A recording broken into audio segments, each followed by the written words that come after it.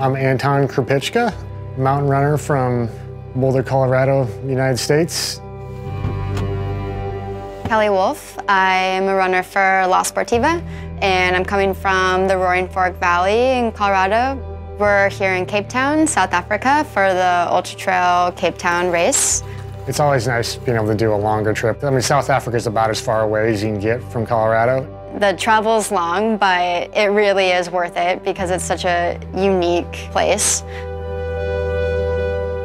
I mean, I ran a marathon when I was 12 years old.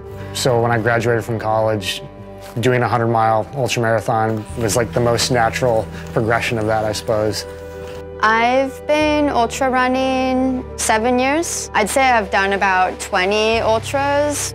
Doing this race in 2018 was actually the last time I did 100K. Cape Town highlight has been getting to mix and mingle and interact with a lot of locals.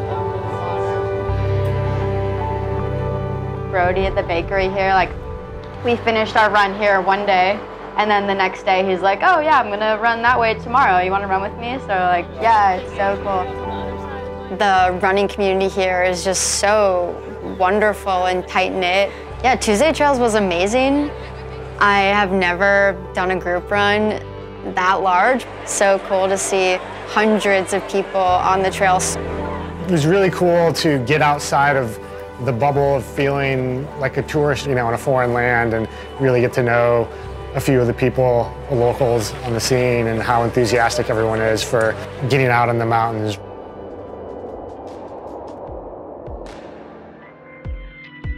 I really like the style of running in Cape Town. It's really technical, which is similar to the types of trails that I seek out in the mountains in Colorado and that are extra fun for me. I always try and tailor my footwear to the specific demands of a given course.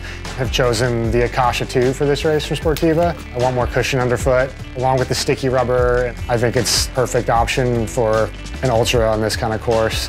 I would say the difference between this and something like Leadville, for instance, is I knew there was more climbing and more technical climbing and descending in this race.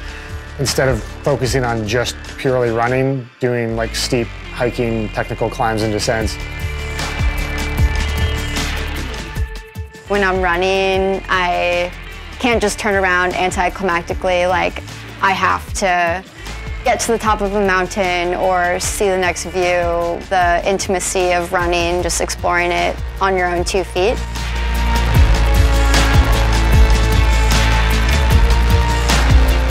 So I've always been interested in exploring the outer edges of endurance for myself.